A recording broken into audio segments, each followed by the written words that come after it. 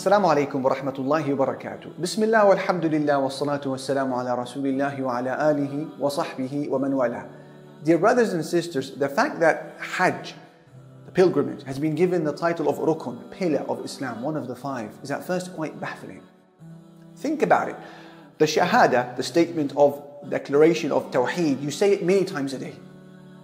The other pillar of Islam, Salah, you're doing it 5 times minimally each day. Fasting, you're carrying out 30 or so days of fasting each year. It's reoccurring. You understand why it's a pillar of the religion. The same can be said about Zakah, the annual charity that we give to the poor. It's a reoccurring thing. But when you look at Hajj, why is that a pillar of the religion? It's an act of worship that only requires 3 or so days in your lifetime. And then afterwards, you don't really necessarily need to think about doing it again as in terms of it being an obligation. Yet, it is still considered to be a pillar of the religion. Surely, therefore, there are life and afterlife changing properties within Hajj that are so powerful that those few days cannot be reproduced or replicated in any other experience in life. And in this video, I want to share with you some of those lessons in the hope of cementing your intention for a Hajj whenever the soonest opportunity for you arises, and to reignite your enthusiasm for it, so that whenever you feel that that enthusiasm has taken a dip, you have a reference to go back to. I want to share with you 3 of what I believe are some of the most important lessons that come with Hajj that qualify it for this title of pillar of the religion. The first of those 3 lessons. Hajj is one of the most powerful reminders in existence with respect to the day of reckoning, Yawm al-Qiyamah. There is a surah in the Quran called Surah Al-Hajj, the chapter of Hajj. And the very first ayah within it seems outwardly nothing to do with Hajj. Allah subhanahu wa ta'ala said, Ya ayyuhan nasu taqu rabbakum, inna zalzalata sa'ati shay'un azim. O people, fear your Lord, because of the quaking of the hour will be a terrible thing. Then Allah goes on to say, يَوْمَ تَرَوْنَهَا تَذْهَلُ كُلُّ مُرْضِعَةٍ عَمَّا أَرْضَعَتْ. That's the day when you will see every nursing mother forgetting her nursling. وَتَضَعُ كُلُّ ذَاتِ حَمْلٍ حَمْلَهَا. And every pregnant woman will drop her load. وَتَرَى النَّاسَ سُكَارَى وَمَا هُمْ بِسُكَارَى وَلَكِنَّ عَذَابَ اللَّهِ شَدِيدٌ. And you shall see mankind on that day in a drunken state, but they will not be drunken. It is the punishment of Allah Almighty that is severe. So the fact that the very first verses, ayat of Surah Al-Hajj do not actually address the Hajj itself, but the day of reckoning instead, that is an indication that there is a major link between the two. The former is a powerful demonstration of the latter. And I can say that just as the forgetfulness of the Day of Judgment is the mother of all sins, we can similarly say in the same breath that the remembrance of the Day of Judgment is the mother of all repentance. So let me show you some of the similarities and you will see why this link was made. First line of similarity is the beginning of both Hajj and the Day of Judgment. They have similar beginnings. Hajj began with a call which Prophet Ibrahim was instructed to make after he raised the foundations of the Kaaba. So Allah Almighty said to him when he had finished, وَأَذِّن فِي النَّاسِ بِالْحَجِّ, and proclaim to the people the Hajj. So Ibrahim ascended a nearby mount called Mount Abu Qubais, and he called out to humanity saying, O people, in the middle of the desert, O people, Allah has commanded you to perform Hajj, so do so. And Allah miraculously conveyed the call of Ibrahim to all of mankind, and you and I, 1400 years, more than that of course, thousands of years later, we are responding to that call. Hajj began with a call. What about Yawm al-Qiyamah? Allah subhanahu wa ta'ala said, وَنُفِخَ فِي الصُّورِ فَإِذَا هُمْ مِنَ الْأَجْدَاثِ إِلَىٰ رَبِّهِمْ يَنْسِلُونَ. And the trumpet will be blown. Allah said, the second blowing of the horn, And behold, from their graves they will be coming out quickly to their Lord. Hajj began with a call. Yawm al-Qiyamah, Day of Judgment, will begin with a call. A second line of comparison between the two are the farewells of both. Days before the pilgrim departs for Hajj, he bids his family farewell, she texts her friends, he begs for their forgiveness, they repay their debts, they write a will. Subhanallah, it really is as if the pilgrim is making his way to the home of the hereafter. A third line of comparison is the nudity of both, Hajj and the Day of Judgment. The male pilgrim undresses. 2 pieces of fabric will be their attire for 2 or 3 days. And here you cannot help but realize the striking resemblance between them and the shrouds that shall cover our bodies when we will be finally lowered into our graves. Therefore, the partial nudity of the day of Hajj is a reminder of the day of absolute nudity, and that will be on the Day of Judgment. And that is why the Messenger sallallahu alaihi wasallam said, يُحْشَرُ النَّاسُ يَوْمَ الْقِيَامَةِ حُفَاةً عُرَاةً غُرْلًا. People will be resurrected on the Day of Judgment, barefooted, unclothed, and uncircumcised. The way Allah created you. Our mother Aisha, she said, Ya Rasulullah, الرِّجَالُ وَالنِّسَاء يَنظُرُ بَعْضُهُمْ إِلَى بَعْضٍ. Messenger of Allah, the men and women, will they not be looking at each other? How did he respond to her? He responded by saying, Ya Aisha, al-amru ashaddu min an yuhimmahu dhalik. Oh Aisha, the matter on the Day of Judgment will be so severe for anyone to care about looking at their neighbor. So this is the third line of comparison, the nudity of both, the Day of Judgment and Hajj. Subhanallah. The fourth line of comparison between the two, the aura of both. The crowds of Hajj, the cramming involved in each one of the phases of Hajj, the perpetual calling and yelling and loud sounds, it's a reminder of why Yawm al-Qiyamah, the Day of Judgment, was given the names of Yawm al-Hashr, the day of cramming, and Yawm al-Tanad, the day of calling, and Yawm al-Talaq, the day of meeting. On that note, why was it called the Day of Meeting? Ibn Abbas, he said it's called the Day of Meeting because it's the day in which Adam, the first of mankind, will meet the last of his children. Day of Judgment. Subhanallah. Qatada, he said that it is called Yawm al-Talaq, the Day of Meeting, because it's the day in which the inhabitants of the earth will finally meet the inhabitants of the sky, and the creation will finally meet the Creator. The Day of Meeting. Maymun ibn Mahran, he said it's called the Day of Meeting because it's the day in which the oppressed will finally meet his oppressor. Others have said that it is the Day of Meeting because it is the day in which a person shall meet the fruits of all of what he did today. And undoubtedly, all of this shall come to pass. So this is another line of comparison between the two. The aura of both, the feel of the ambience of both. And on top of the cramming, by the way, the pilgrims are also driven together, all together towards the same direction. And what is that a reminder of?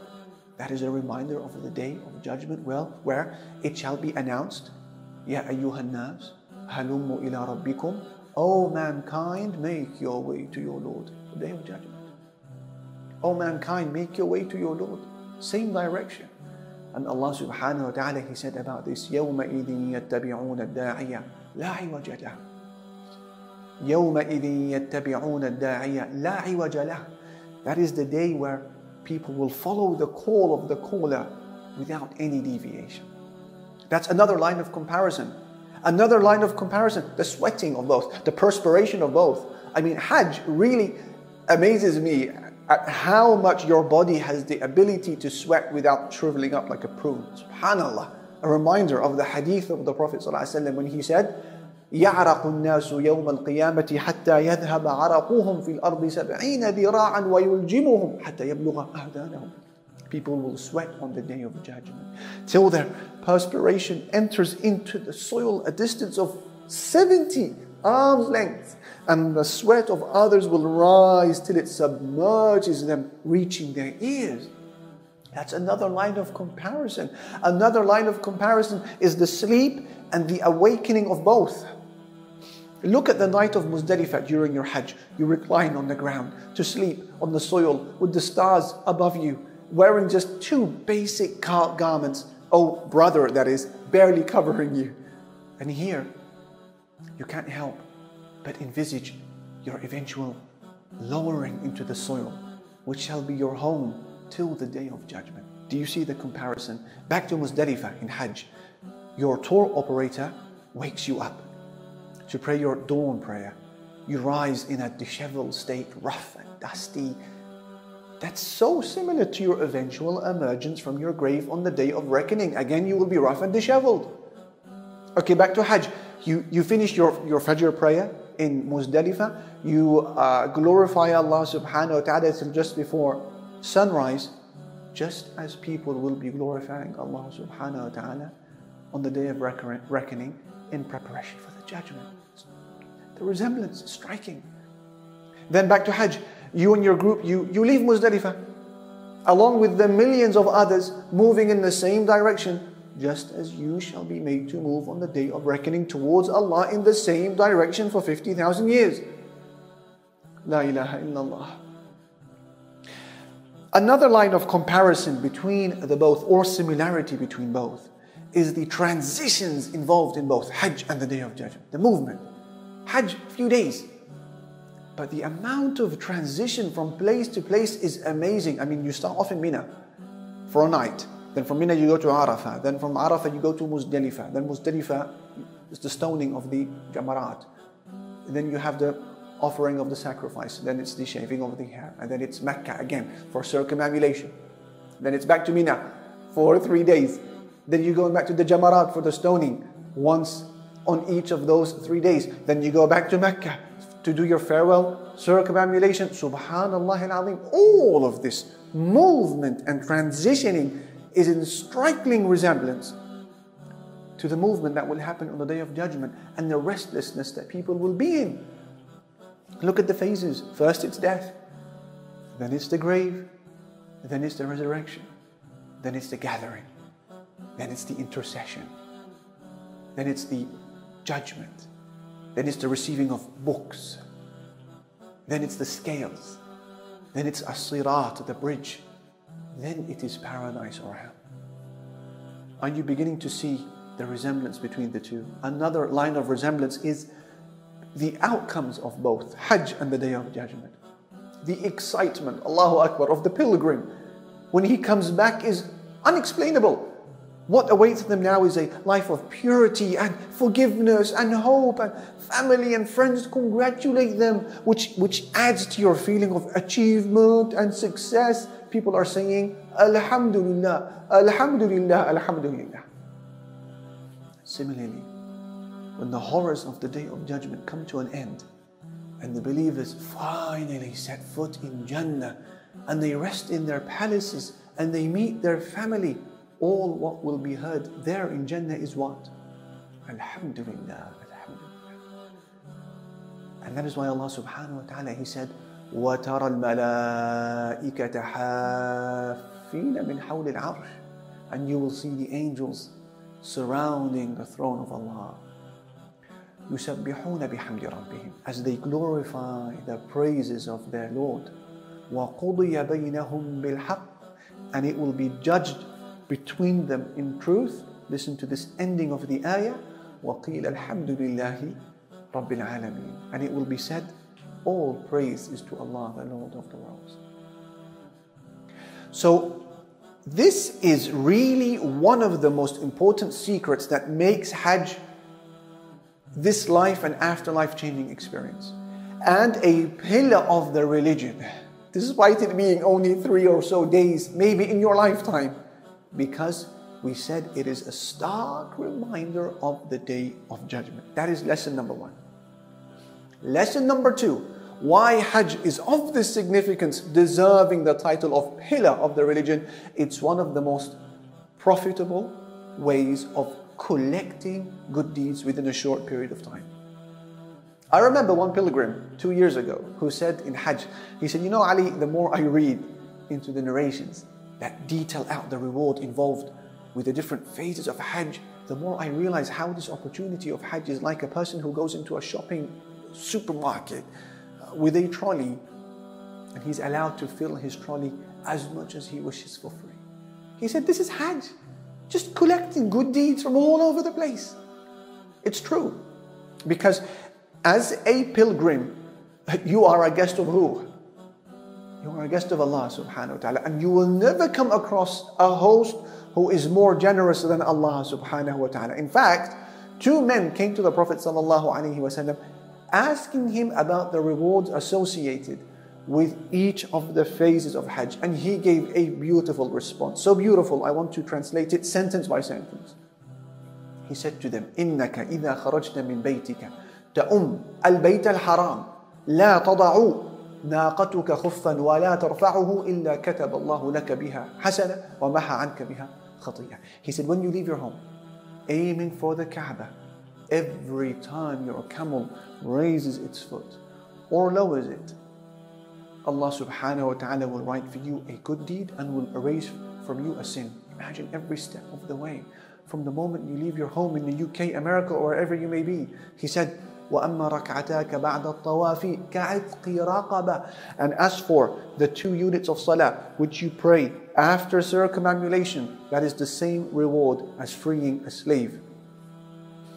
وَأَمَّا وُقُوفَكَ عَشِيَّةَ عَرَفَةٍ فَإِنَّ اللَّهَ يَهْبِطُ إِلَى الدُّنْيَا إِلَى سَمَاءِ الدُّنْيَا فَيُبَاهِي بِكُمُ الْمَلَائِكَةِ. And as for your staying at Arafah, this is the grand finale of Hajj. As for your staying at Arafah, till the evening, or in the evening, Allah descends to the lower heaven and He begins to boast about you to the angels.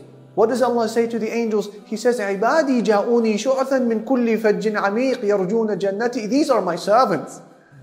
These are my servants who have come to me in a rough state from every deep valley of the world, hoping for nothing other than my paradise.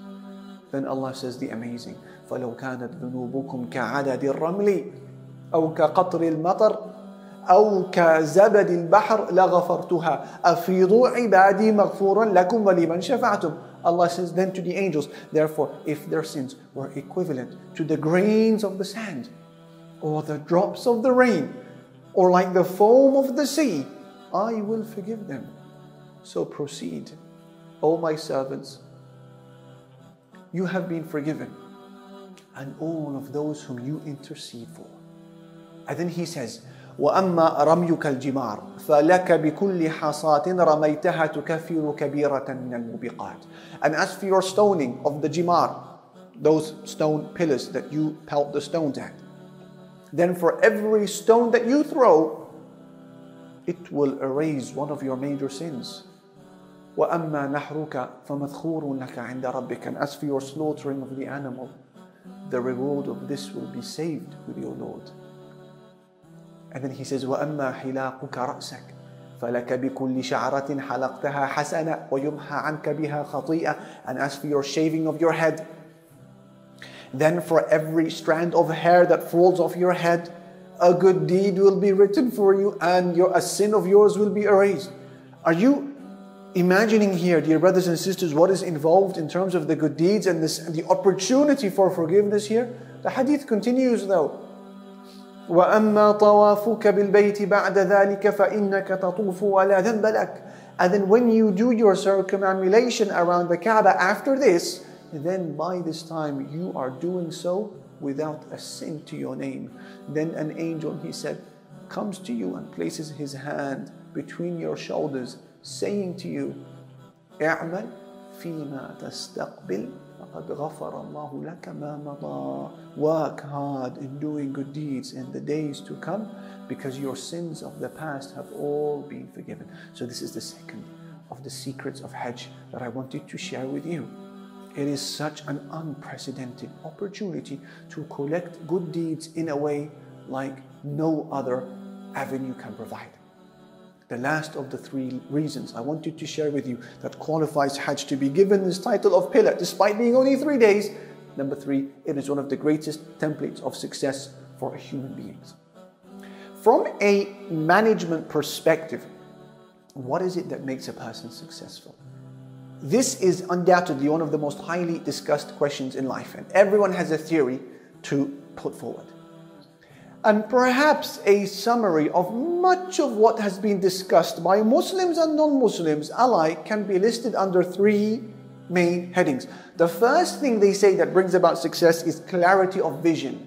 So successful people, they start with the end in mind. They know exactly what they want to achieve. The second of those things is something called dedication. Yeah, as Muslims, we may reword that to sabr, patience. A third thing they mention is the element of networking. As Muslims, we may reword that to what? Unity. Amazingly, our religion has given paramount importance to every one of those three qualities. Let me show you. The first of them, we said clarity of vision. What did the Prophet ﷺ mean when he said, إِنَّمَا الْأَعْمَالُ بِالنِّيَّاتِ? Actions are by intentions. Yeah, some scholars have said that this narration is half of the religion. Your intention sets your goal. Our goal is Allah. Our vision is very clear. That is number one, clarity of vision. This is our niyyah. Allah is our niyyah. Number two, we said the greatest component for success is dedication. We said patience, sabr. And this has appeared in the Quran in no less than 90 places. And this has appeared in the Quran in no less than 90 places. As Imam Ahmad, he said, the element of networking or unity. Unity. Never once did Allah address us in the Quran as individuals, individual Muslims. Ya ayyuhal mu'min. He said, Ya ayyuhal ladhina amanu, O you who have believed collectively. Now what is even more amazing is that all three of these qualities are clearly manifest and present in Hajj. Think about it, Hajj. What does it mean linguistically? Al-qasd. It means aim. So the pilgrim, he knows where he is going, what he's going to do, what he wants in the end. This is the element of what? The clarity of vision. Or we said the sincerity. Hajj is an aim. Number two, Hajj is also an immense exercise in patience. You're challenged in every way. You're adapting to situations that you thought you could never adapt to. That's number two. We said dedication, patience. Number three, Hajj is a miraculous manifestation of global Muslim unity. And of course, we don't need to elaborate upon that. Therefore, Hajj, subhanallah, is a model of success. And should you wish to be a successful person, write down those three qualities that we just spoke about somewhere where you can see them frequently.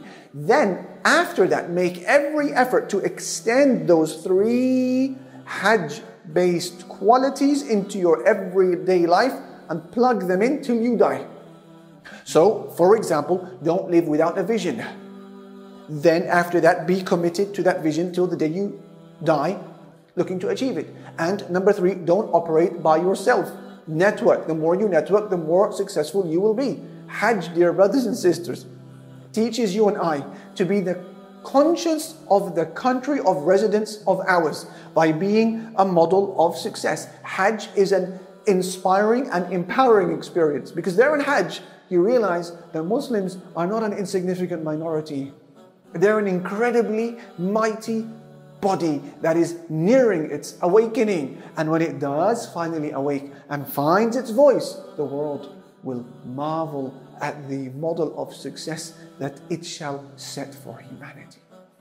But till that day arrives, allow Hajj to inspire you to play a role in this by setting a vision for yourself, then dedicating yourself to it.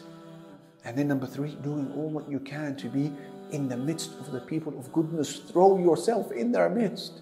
Don't deprive yourself from the potential which Allah subhanahu wa ta'ala has put inside of you. And we have just discovered that Hajj is a key way of releasing that potential.